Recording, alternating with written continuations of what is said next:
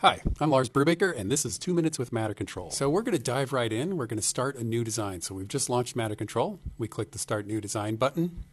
So first we're going to delete the object that starts on the bed, and we're going to add an image converter to the bed.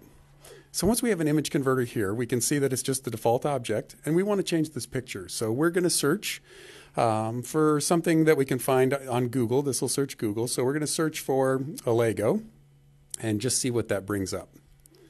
And we'll just take this first object, this little Lego guy, and we'll right-click on that. We'll save that image to our Downloads folder. And once we get that saved, we can go back over to MatterControl. Let's see here.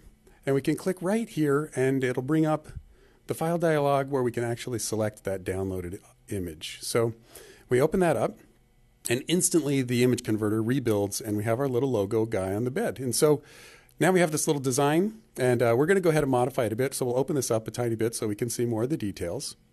In here, if we had a different kind of image, we could do different kinds of processing to get it the way we need it. And we could adjust the height of it.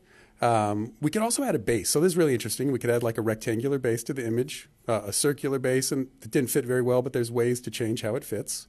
And then my favorite is just to add an outline. So we'll go ahead and click on that. And that just follows the shape of the object that we put on the bed. And we can adjust that as well. So we can make it a little wider. We can adjust the height of that actual object as well. So here you can see we can adjust the height.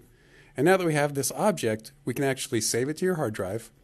And from there, we can upload it to other services. We can share it through email. Or we can bring it to a 3D printer and 3D print it. So I'll just save this to the desktop as a Lego guy. Here we go. And that's it. This has been 2 Minutes with MatterControl. We'll see you in the next one.